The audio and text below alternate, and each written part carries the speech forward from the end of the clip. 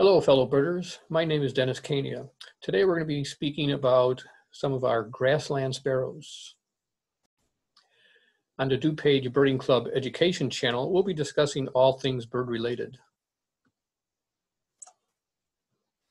As I mentioned, we'll be looking at some of our grassland sparrows, and those will be the Savannah Sparrow, Grasshopper Sparrow, and Henslow Sparrow. So here are three graphs that reflect the surveys that we've been doing out at Fermilab for all three of these species. And you can see that Savannah Sparrow shows up in the beginning of April and is with us through the entire breeding season till mid-November. We do on occasion have these birds show up on Christmas counts, and so you can see that's reflected here, and even into January on rare occasions. Grasshopper Sparrow and Henslow Sparrows come in a little later. They come in about a month later, in fact. So the end of April into the beginning of May is when we start seeing our Grasshopper Sparrows showing up. Again, they're with us through the entire breeding season, and they depart in early September.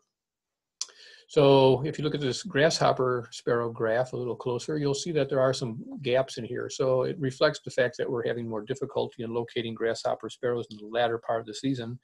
And overall, we're basically not having as many Grasshopper Sparrows breeding at Fermilab as we have in the past. There's been some decline in the quality of the grassland areas where they were previously located, and there is work underway to rectify that.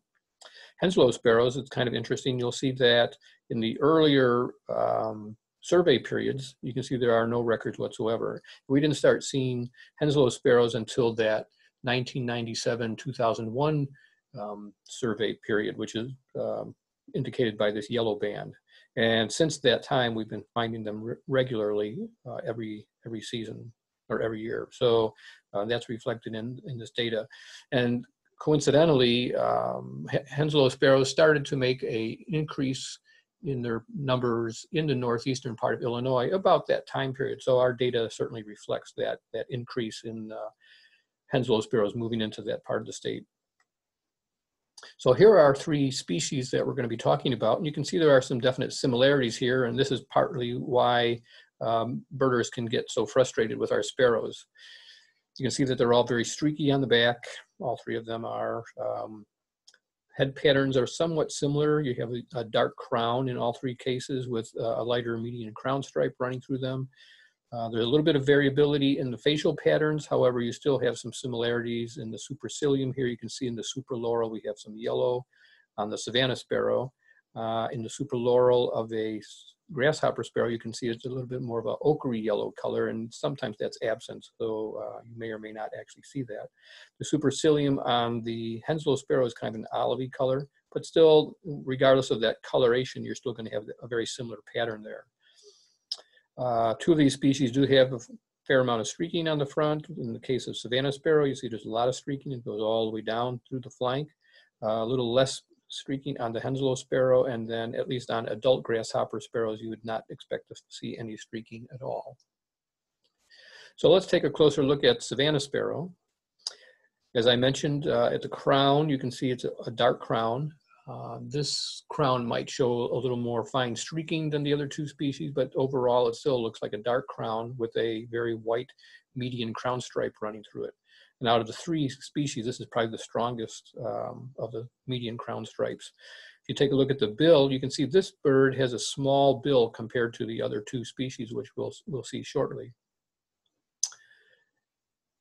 You can see again the supercilium, which I mentioned, is a pretty solid supercilium, and in the supraloral, or that front part of the supercilium, you can see that there's kind of a yellowish wash here. It's very strong in this individual, and this is kind of intermediate in between those two examples. So there's a lot of variability in that, and if you get to see a Savannah Sparrow that has nice bright yellow here, then it's kind of a easy identification. That really helps out quite a bit. Notice also that the head is very round, and you can see that in all three of these examples. When we get to the other two species, you'll see that they look much more flat-headed, so there's a difference in that regard. This bird has a strong mustachial stripe and malar stripe, and you can see that in all three of these examples. And that will be a key feature for us to make note of as well. All that streaking that I mentioned earlier, you can see it's very well-defined streaks. It's on a very clean looking white background. So it makes the streaking look even brighter because of that. But these are elongated streaks compared to what we're going to see on Henslow Sparrow. So here's our Grasshopper Sparrow. Right away you can see just how much larger looking that bill is than what we were just looking at on Savannah Sparrow. Again, a dark crown with a white median crown stripe running through it. And you can see that in all three of these individuals. Definitely you can see it right here. In all three of these cases, we do see a bit of a yellow ochre spot here, and that is not always easy to see or necessarily even existing on some of the birds that we'll see in the field. So I wouldn't count on seeing that. But overall, it does look like a very plain face. You will have maybe one little small mark behind on the back side of the ear coverts, which you see here. You will see a pretty strong eye ring generally. It's not showing up really well here in this picture, but if you look closely, you can kind of make out that there's an eye ring there. You can see that that face color blends down all the way into the throat and all the way down into the breast. It's a pale buffy, and you get that this whole part of the bird is all in that color, and no streaking in the adult birds. That may get paler as you get down to the lower parts in the belly and the lower flank here. You can see that kind of in that individual as well. So it's not uniform all the way down, but it is very, very pale.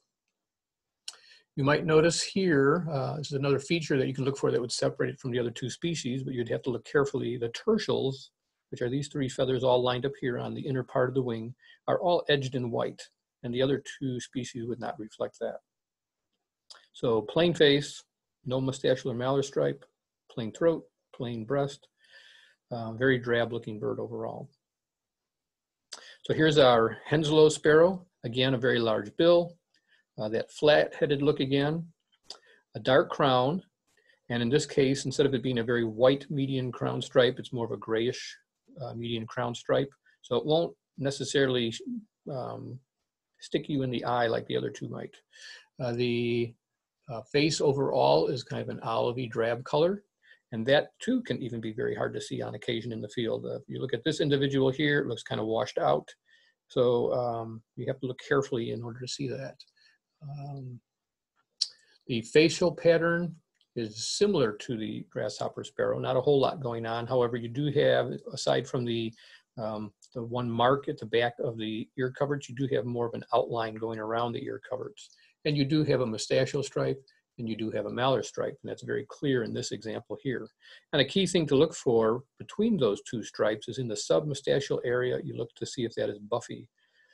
That should be buffy. You should also see some buff going across the upper breast where the streaks are. And you can see how these streaks are much finer looking than what we were seeing on our Savannah Sparrow. The length of the streaks is very short. They don't necessarily go down the breasts as far as we were seeing on the Savannah Sparrow. They will kind of leak down here along the flanks where they become more diffused. But again, streaking more to the upper breast and finer looking. So those are all characteristics that would help you very much to identify this as a Henslow Sparrow.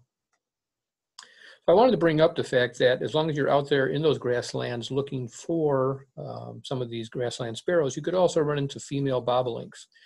And at a glance, this bird would look very much like a Grasshopper Sparrow. You see the dark crown, you see a heavy bill, you see a white median crown stripe. The face is very plain except for some marking behind the eye. So all of that could potentially lead you towards Grasshopper Sparrow. And the things that you'd want to look at to differentiate this one from the Grasshopper Sparrow would be the fact that the bill, and it is large, but it's very pointed. We're in a different family now, and so this is actually a blackbird type bill, very pointy compared to what we saw on that Grasshopper Sparrow. The nape area here is very plain gray, whereas on Grasshopper Sparrow you would have more streaking. And the wing is quite long, much longer than any of those three sparrows we just talked about. And you can see the wing does extend all the way down, well down into where the undertail coverts are. So that's a pretty good distance.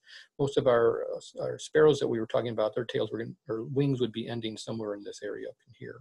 So quite a bit longer looking wing. So in the simplest terms, the features that would separate Savannah Sparrow from the other two species would include that rounded head, a small bill, more extensive streaking on a fairly clean white breast and belly. The yellow super laurel is a welcome possibility. The stronger it is, the easier it makes it for you to make your identification, but you can't count on it always being very bright and bold.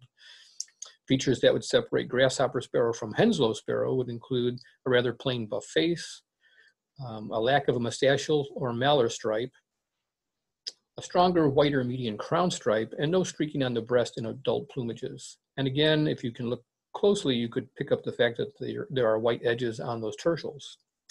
Features that would separate Henslow Sparrow from the other two species would include an olive wash on that face, a combination of the presence of both mustachial and malar stripe, along with buff in the submustachial area, and the streaking is on a buff washed breast and lower flank. And don't forget to watch out for those bobblings. So thanks for taking the time to view this video. Hopefully we've given you some bird food for thought, and I hope you'll join us again in the future as we explore all things bird related.